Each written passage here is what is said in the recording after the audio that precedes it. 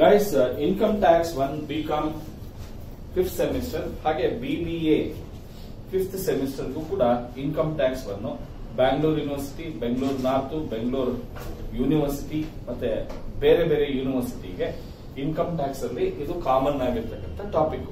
ಯಾವ್ದಿದು ಅಂದ್ರೆ this is one of the retirement benefit. ಅಂದ್ರೆ ಒಬ್ಬ ಎಂಪ್ಲಾಯಿ ಅವನ ಸರ್ವಿಸಸ್ ಇಂದ ರಿಟೈರ್ ಆದಾಗ ಓಕೆನಾ ಅವನಿಗೆ ಕೊಡ್ತಕ್ಕಂಥ ಬೆನಿಫಿಟ್ ಅಲ್ಲಿ ನಾವು encashment of earn leave salary ಅಂತ ಹೇಳ್ತೀವಿ. ಲೀವ್ ಅಂದ್ರೆ ಏನು? ರಜೆ. C we have 3 different types of leaves. ಒಂದು CL ಅಂತ ಹೇಳ್ತೀವಿ, ಅಂದ್ರೆ ಕ್ಯುಮುಲೇಟಿವ್ ಲೀವ್ ಅಂತ ಹೇಳಿ. ಯೂಶುವಲ್ ಆಗಿ ಒಬ್ಬೊಬ್ಬ ಎಂಪ್ಲಾಯಿಗೆ ವರ್ಷಕ್ಕೆ 12 ತಿಂಗಳು, 18 ತಿಂಗಳು, 24 ತಿಂಗಳು ಈ ತರ ಲೀವ್ಸ್ ಇರುತ್ತೆ. ಅವ್ರು ಎಷ್ಟು ಲೀವ್ ತಗೊಳ್ತಾರೆ ಆ ವರ್ಷದಲ್ಲಿ ಅದನ್ನ CL ಅಂತ ಹೇಳ್ತೀವಿ. ಎಷ್ಟು ತಗೊಳ್ಳಲ್ಲ ಅದನ್ನ ನೆಕ್ಸ್ಟ್ ಇಯರ್ಗೆ ಕ್ಯಾರಿ ಫಾರ್ವರ್ಡ್ ಮಾಡೋದನ್ನ ಕ್ಯುಮುಲೇಟಿವ್ ಲೀವ್ ಅಂತ ಹೇಳ್ತೀವಿ. ಇನ್ನು SL ಅಂದ್ರೆ ಸಿಕ್ ಲೀವ್. 2-3 ಸಿಕ್ ಲೀವ್ ಕೊಡ್ತಾರೆ ಕಂಪನಿಯವರು. ಓಕೆನಾ, ಎಮರ್ಜೆನ್ಸಿಯಾಗಿ ಸಿಕ್ ಲೀವ್ ಅನ್ನ ತಗೊಳ್ಬಹುದು ವೆನ್ ದೇ ಫಾಲ್ ಸಿಕ್. ಇನ್ನು ಮೂರನೇದು ಬಂದು ಎನ್ಕ್ಯಾಶ್ಮೆಂಟ್ ಆಫ್ ಅರ್ನ್ ಲೀವ್ ಅಂತ ಹೇಳಿ. ಅಂದ್ರೆ ಅರ್ನ್ ಲೀವ್ ಅಂದ್ರೆ ಏನು? ಲೀವ್ ನಿಮಗೆ ಕಂಪನಿಯವರು ಕೊಡ್ತಾರೆ. ಸಪೋಸ್ ಆ ಲೀವ್ ಅನ್ನ ನೀವು ತಗೊಂಡ್ಲಿಲ್ಲ ಅಂತ ಹೇಳಿದ್ರೆ ನಿಮಗೆ ಎಕ್ಸ್ಟ್ರಾ ಅಮೌಂಟ್ ಅನ್ನ ಸ್ಯಾಲರಿಯನ್ನ ಕೊಡ್ತಾರೆ.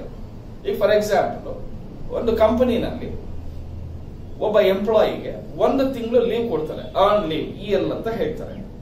1 ತಿಂಗಳು EL ಅಂತ ಹೇಳಿದ್ರೆ ಸಪೋಸ್ ಆ ಎಂಪ್ಲಾಯಿ ಲೀವ್ ತಗೊಂಡ್ಬಿಟ್ರೆ ಅವ್ನ ಬೆನಿಫಿಟ್ ಲೀವ್ ಬಂದಿದೆ ಅಂತ ಆಯ್ತು.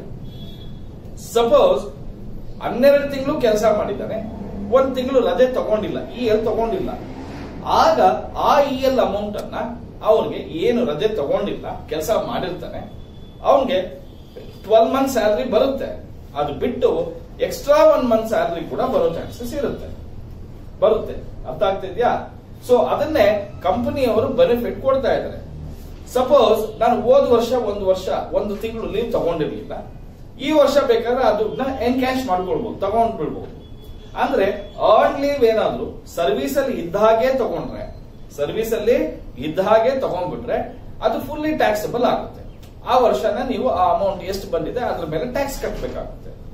ಆದ್ರೆ ಇಲ್ಲಿ ಎನ್ಕ್ಯಾಶ್ ಮಾಡೋದು ಯಾವಾಗ ಆಗಿರ್ಬೇಕು ಅಂದ್ರೆ ನೀವು ರಿಟೈರ್ಮೆಂಟ್ ಟೈಮ್ ನಲ್ಲಿ ಎಷ್ಟು ಸರ್ವಿಸ್ ಇದೆ ಅಷ್ಟು ಸರ್ವಿಸ್ಗೆ ನಿಮ್ಗೆ ಎಷ್ಟು ಲೀವ್ ಇತ್ತು, ಅದರಲ್ಲಿ ಎಷ್ಟು ಲೀವ್ ತಗೊಂಡಿಲ್ಲ, ಆ ತಗೊಂಡೇ ಇರ್ತಕ್ಕಂಥ ಲೀವ್ ಏನಾದ್ರು ಲಂಸಮ್ ಆಗಿ ನಿಮ್ಗೆ ರಿಟೈರ್ಮೆಂಟ್ ಟೈಮ್ ನಲ್ಲಿ ಬಂದ್ರೆ ಅದನ್ನ ನಾವು ಎನ್ಕ್ಯಾಶ್ಮೆಂಟ್ ಆಫ್ ಅರ್ನ್ ಲೀವ್ ಅಂತ ಹೇಳ್ತೀವಿ. ಅಂದ್ರೆ ರಿಟೈರ್ಮೆಂಟ್ ಟೈಮ್ ನಲ್ಲಿ ತಗೊಂಡ್ರೆ ಮಾತ್ರ ನಾವು ಪಾರ್ಟ್ಲಿ ಟ್ಯಾಕ್ಸಬಲ್, ಪಾರ್ಟ್ಲಿ ಎಕ್ಸೆಂಪ್ಟೆಡ್ ಮಾಡ್ತೀವಿ. ಸರ್ವಿಸ್ ಅಲ್ಲಿ ಇದ್ದ ಹಾಗೆ ತಗೊಂಡ್ರೆ ಅದನ್ನ ಫುಲ್ಲಿ ಟ್ಯಾಕ್ಸಬಲ್ ಅಂತ ಕರಿತೀವಿ. C encashment of earn leave ಸ್ಯಾಲರಿಗೆ employees ನ 2 ತರ ಡಿವೈಡ್ ಮಾಡಿದೀವಿ. ಒಂದು ಗವರ್ಮೆಂಟ್ ಎಂಪ್ಲಾಯಿ, ಇನ್ನೊಂದು ನಾನ್ government employee.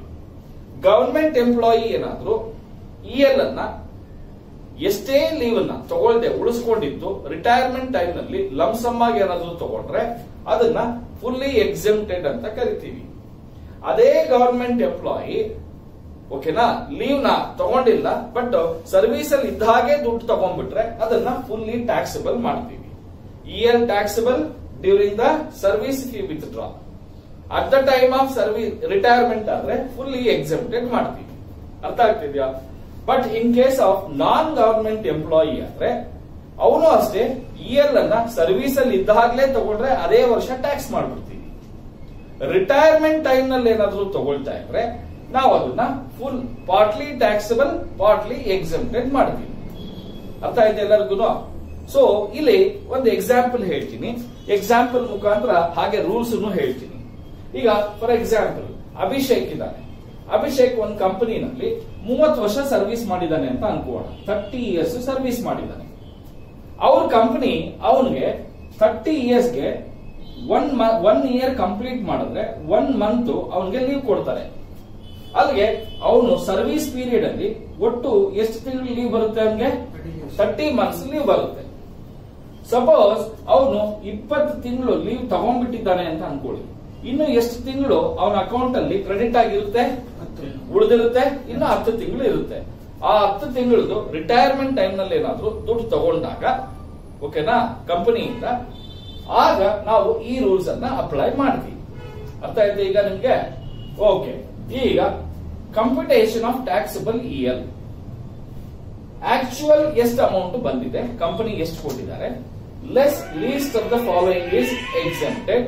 Least of the following is exempted.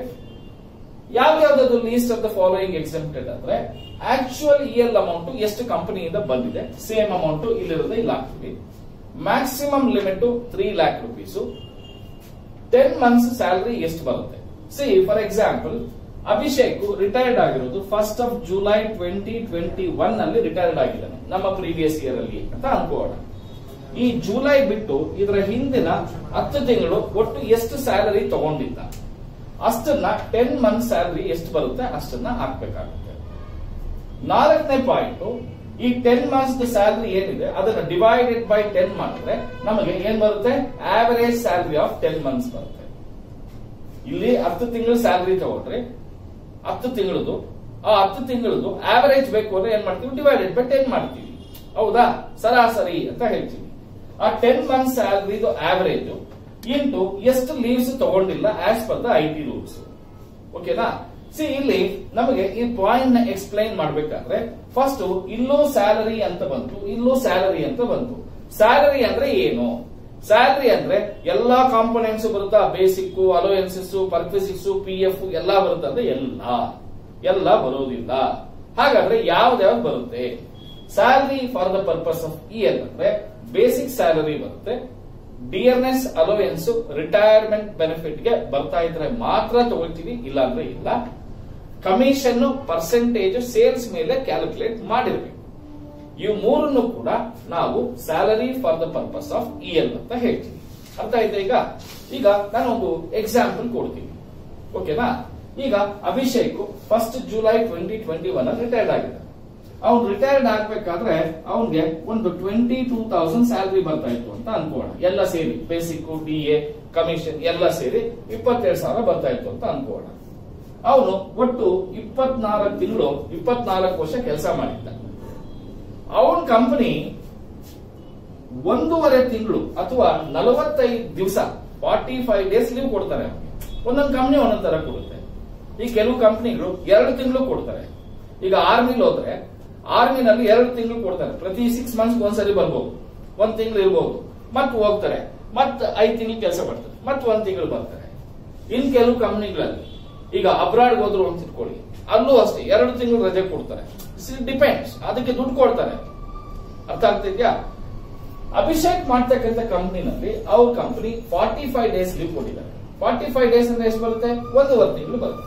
ಅಲ್ಲಿಗೆ ಒಟ್ಟು ಎಷ್ಟು ತಿಂಗಳಾಯ್ತು, 36 ತಿಂಗಳು ಅವನಿಗೆ ಸರ್ವಿಸ್ ಅಲ್ಲಿ ಇದ್ದಾಗ ರಜೆ ಬರುತ್ತೆ. ಇದು ಕಂಪನಿ ರೂಲ್ಸ್ ಪ್ರಕಾರ. ಯಾವ ರೂಲ್ಸ್ ಪ್ರಕಾರ? ಕಂಪನಿ ರೂಲ್ಸ್ ಪ್ರಕಾರ. ಫಾರ್ ಎಕ್ಸಾಂಪಲ್ ಅವನು ಒಂದು 26 ತಿಂಗಳು ತಗೊಂಡ್ಬಿಟ್ಟಿದ್ದಾನೆ ಅಂತ ಅನ್ಕೋಣ. ಎಷ್ಟು ತಿಂಗಳು ತಗೊಂಡಿದ್ದಾನೆ?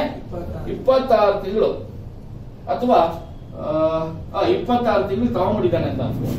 ರಜೆ ತಗೊಂಡ್ಬಿಟ್ಟಿದ್ದಾನೆ. ಇನ್ನೆಷ್ಟು ತಿಂಗಳು ಇರುತ್ತಪ್ಪ? ಅಥವಾ 16 ತಿಂಗಳು ತಗೊಂಡಿದ್ದಾನೆ ಅಂತ ಅನ್ಕೋಣ. ಎಷ್ಟು ತಿಂಗಳು? 16 ತಿಂಗಳು ತಗೊಂಡಿದ್ದಾನೆ ಅಂತ ಅನ್ಕೋಣ. ಅಲ್ಲಿಗೆ ಇನ್ನು ಎಷ್ಟು ಇರುತ್ತಪ್ಪ ಅವನಿಗೆ? ಅವನ ಅಕೌಂಟ್ ಅಲ್ಲಿ 20 ತಿಂಗಳು ರಜೆ ಇರುತ್ತೆ. ಸೊ 20 ಇಂಟು 22,000 ಕಂಪನಿ ಏನ್ ಮಾಡುತ್ತೆ, 4,40,000 ರೂಪಾಯಿ ದುಡ್ಡನ್ನ ಅವ್ರಿಗೆ ರಿಟೈರ್ಮೆಂಟ್ ಟೈಮ್ ನಲ್ಲಿ ಕೊಡ್ತಾರೆ. ಕರೆಕ್ಟಾ? S R no? ಆದ್ರೆ ನಾವೇನ್ ಮಾಡ್ತೀವಿ, ಇಲ್ಲಿ 4,40,000 ಅಂತ ಬರೀತೀವಿ. 3 ಲಕ್ಷ ಮ್ಯಾಕ್ಸಿಮಮ್ ಲಿಮಿಟ್ ಅದು ಹಾಗೆ ಇರುತ್ತೆ. 22,000 ಒಂದು ತಿಂಗಳಿಗೆ ಅಂದ್ರೆ 10 ತಿಂಗಳಿಗೆ ಎಷ್ಟಾಗುತ್ತೆ? 2,20,000 ಆಗುತ್ತೆ. ಕರೆಕ್ಟಾ? Yes sir. ಆದ್ರೆ ಇನ್ಕಮ್ ಟ್ಯಾಕ್ಸ್ ರೂಲ್ಸ್ ಏನ್ ಹೇಳುತ್ತೆ ಗೊತ್ತಾ? ನೀನು ಎಷ್ಟು ವರ್ಷನಾದ್ರೂ ಕೆಲಸ ಮಾಡಿರು, 1 ವರ್ಷಕ್ಕೆ 1 ತಿಂಗಳು ಮಾತ್ರ ನಮ್ಗೆ ಲೆಕ್ಕ ಅಂತ ಹೇಳುತ್ತೆ. ನಿಮ್ ಕಂಪನಿ 1.5 ತಿಂಗಳು ಕೊಡ್ತಾ ಇರ್ಬೋದು, ಆದ್ರೆ ಇನ್ಕಮ್ ಟ್ಯಾಕ್ಸ್ ರೂಲ್ಸ್ ಪ್ರಕಾರ 1 ವರ್ಷಕ್ಕೆ 1 ಲೀವು ನಾವು ಕ್ಯಾಲ್ಕುಲೇಷನ್ ತಗೊಳ್ಳೋದು ಅಂತ ಹೇಳ್ತಾರೆ. ಅಭಿಷೇಕ್ 24 ವರ್ಷ ಕೆಲಸ ಮಾಡಿದ್ದಾನೆ. ರೂಲ್ಸ್ ಪ್ರಕಾರ ಎಷ್ಟು ಲೀವ್ ಬರುತ್ತೆ? 24 ತಿಂಗಳು ಮಾತ್ರ ಬರುತ್ತೆ.